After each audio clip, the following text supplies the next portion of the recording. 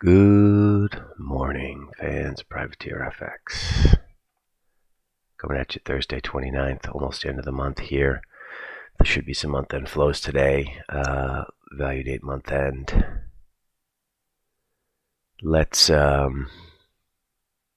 a look at this. We got what we wanted yesterday in sterling. That thing went lower. Today we're focusing on euro yen. Get German CPIs out today.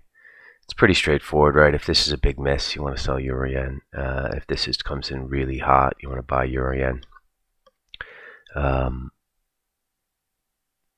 Same thing on euro Swiss, but just to a less of an extent. We're still core long. We've been trading this. We actually sold 18s yesterday, which was kind of cool.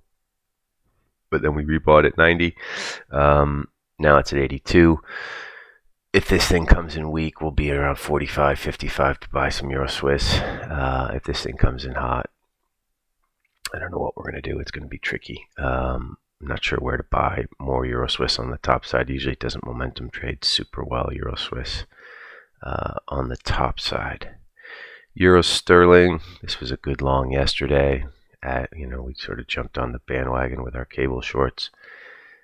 Going to be bids today. There'll be bids at 15 today in this thing. But of course, if it touches 15, that means the CPIs were weak. So be careful with this. If you're still long this from yesterday, I would just tidy it up and start fresh today. But if CPIs come in as expected, and this thing just kind of drips down, we don't mind buying this again at 15. Weirdly, Euro Norway tends to move a lot on European rate news. So if this thing does come in weak, you could probably tap Euro Norway on the left-hand side. Oil has done some crazy shit recently, down $2-3, up $2-3. But the down $2-3, I think, probably stopped a lot of people out. Did we get below those lows? No, we didn't. Yeah, I don't know actually, but it was just a crazy move down on the Wagner news or whatever the fuck that was.